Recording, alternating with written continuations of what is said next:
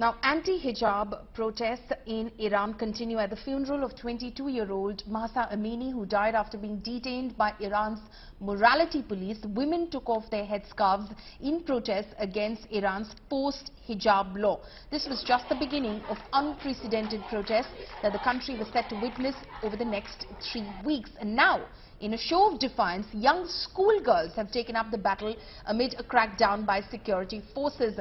A video from a school in Karaja, west of Tehran, showed a group of bareheaded girls chanting "Death to the dictator" in reference to Supreme Leader Ayatollah Khamenei.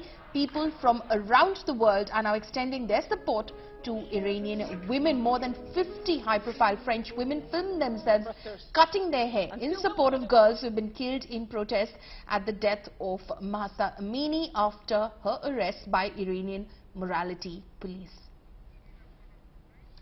My colleague, Foreign Affairs Editor Geeta Mohan, is over the phone line with us right now. Geeta, it seems that these protests are only growing and escalating in Iran, but the administration, of course, quite adamant about their law.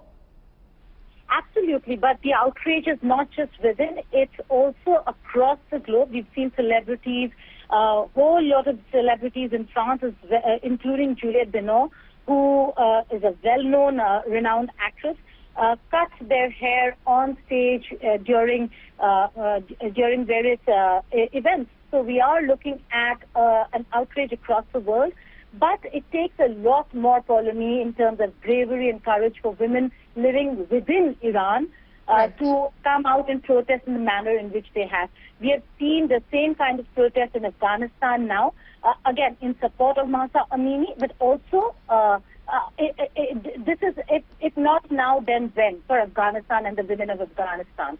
So a lot of women coming out, but yes, very difficult for women to really come out and protest in the manner in which they're protesting. There have been loss of lives and injuries to many protesters in Iran, although Iran is trying to muzzle the voices of these protesters, young men and women.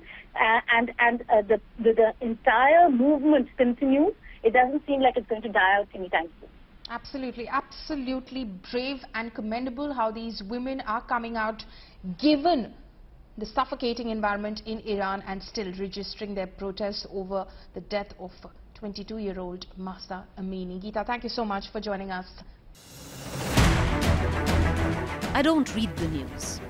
I read between the lines to tell you the true version of events, the true story of our times. To document grief, the toughest assignment for any journalist to be. From those who matter. Women politicians going to stick up for each other. Of those who should matter. I document the truth. I don't distort the truth. I don't glamorize the truth. I don't gloss over the truth. The ghosts of India's contentious medieval history have come knocking again. I hustle for the truth. On the ground, in the newsroom, in the studio. I don't try to grab eyeballs. I inform you to make you see the point. To the Point with Preeti Chaudhary. At these times, only on India Today.